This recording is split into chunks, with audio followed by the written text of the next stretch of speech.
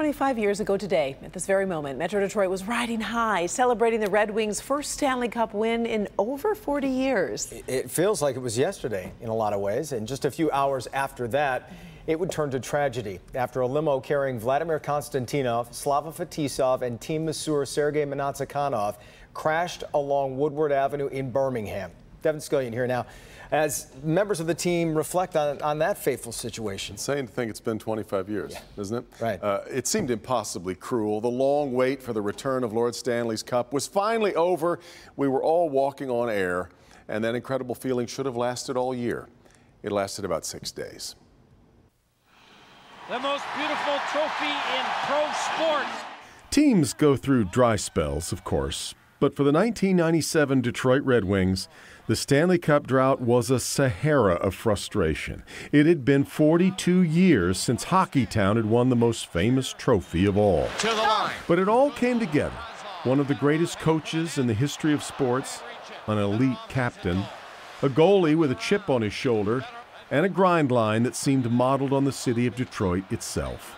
We got Kirk Maltby for a player that we weren't even going to keep. We signed Joey Koser, actually out of a beer league. He came in and had a good comeback. There was one other extraordinary ingredient, a lineup of players from the former Soviet Union that played a brand of keep-away that made the Russian Five must-see TV. That's a very nice compliment to the Russian style of hockey. So, but at the same time, you can look around in the locker room. You have so many players and very high calibers. To bring that brand of hockey, to the NHL and to the Detroit Red Wings, it was special. I mean, some nights we had the best seat in the house for some of those games. Just sitting there and you're just like, wow. A 3-0 series lead at home in the finals against the Flyers. The Red Wings had teased fans with close calls before, but it finally seemed real when grinder Darren McCarty delivered a sparkling goal that turned out to be the series winner. My line mate to this day, one of my best friends, I probably enjoy talking about the goal as much as he does. It was awesome for him to do it. Steve Yzerman raises the chalice above his head. Hockeytown felt like the cup was finally back home. And on a sun-splashed day, Woodward Avenue awash in red and white as far as you could see, and the city was ready for the best summer ever. It was all perfect. Until it wasn't.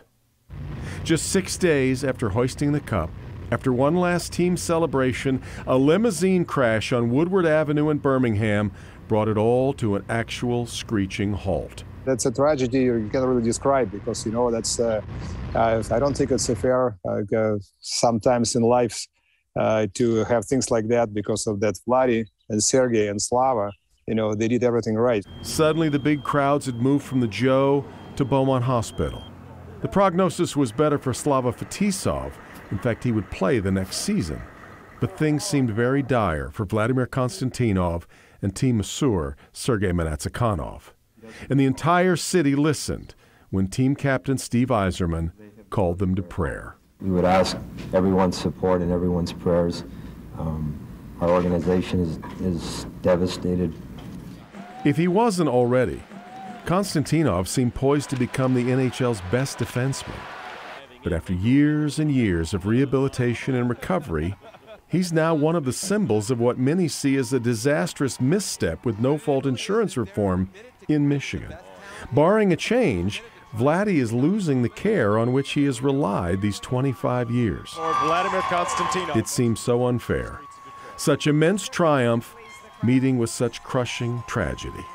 Chris Draper says they are inseparable. He can't think of one without the other. Vladdy and Sergei are always in our thoughts. And, anytime you think about the Stanley Cup and winning in 1997, it is emotional because you get excited of the memories of when we won it. But then also, like we are right now, just talking about the tragedy that happened way too soon. And it's something, like I said, that we'll never forget. And we always think about those guys. I think a lot of us feel that way. You really can't think of one without the other. But there was something stunning that was still yet to come. Despite losing perhaps the league's best defenseman, despite the injuries to Slava Fetisov, despite a change in goal from Mike Vernon to Chris Osgood, The Wings would go on to win the Cup again, and again did it in a 4-game sweep, this time on the road in Washington. I'm glad you mentioned how good he was, too, because it always would cross your mind, wow, can you imagine if we still had Vladdy in those following? Incredible to think, he and Lidstrom back there patrolling the same defense line. Yeah, really something. But 25 years, Bern, right? So shaking. What happened? Unbelievable. Where were we? Blinked. Yeah, exactly right. Yeah.